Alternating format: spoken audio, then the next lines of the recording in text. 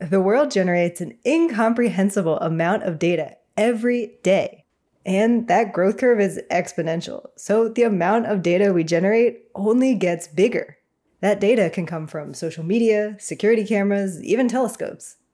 There's power in having that data, but the real power comes from our ability to analyze it using programming. A dataset is just a structured collection of data, typically used for analysis.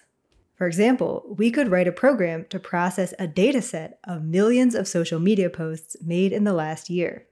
Our analysis could identify the peak topics for the year, the growth and popularity of certain slang words, or trends in public sentiment towards specific people or products.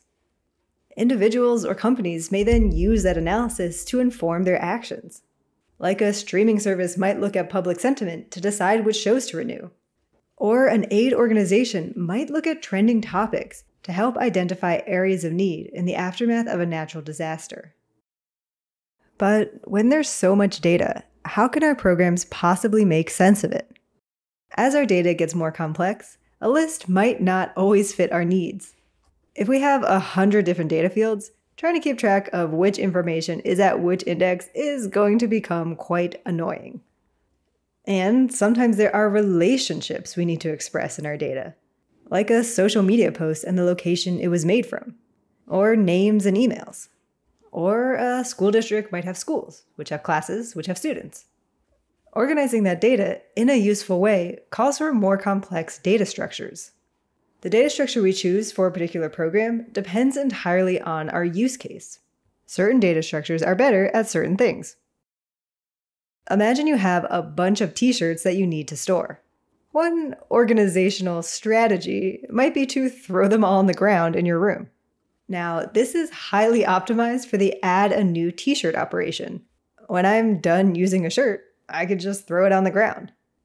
But if I need to find a specific shirt, that could take me a while. This t-shirt organization isn't optimized for the find operation.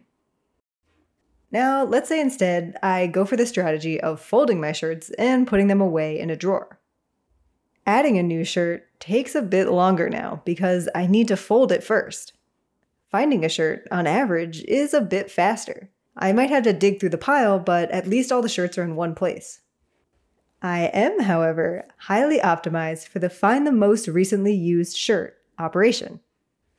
If I wear the same few shirts over and over again, they'll always be back on the top of the pile. Which organizational strategy I choose depends on the operations that I think will be the most useful to me. If I really don't care about which t-shirt I wear, then maybe the find operation isn't all that useful to me. So I'd optimize for the most efficient add a t-shirt operation. Okay, but back to programming. If our t-shirts are our data, and our organizational strategy is our data structure, then we need to choose our data structure based on how we think we'll use the data in our program. And that can be half the battle when we design programs. Choosing the right organization for our data can make our code a lot easier to write, and our program a lot more efficient to run. So let's get into exploring some different datasets, the problems they can be used to solve, and the choice of data structures we use along the way.